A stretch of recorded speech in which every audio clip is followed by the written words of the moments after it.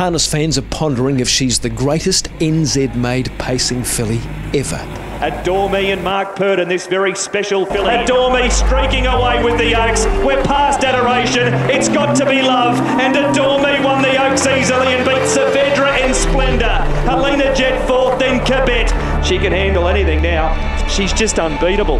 Mark, is there anything these days that surprises you about her? Because she appears to be as good as we've seen, certainly in the last couple of decades. Yeah, she is. Greg, as you see, we're running out of superlatives to say about her. She does the talking here. Here's another win for this champion filly. It's now 9 from 10, and the Neverly Filly Series is all Adore Me's, and she won it and has beaten Whisper Jet, and third will be a dead heat between Rozelski and Delightful Christian. We had a nice spot early on, and when they weren't going much, I thought it was a good time to get around them. You know, she was just clearly the best horse in it. Adore Me with 100 metres to go. He turned the stick, Mark Purdon, but she responded.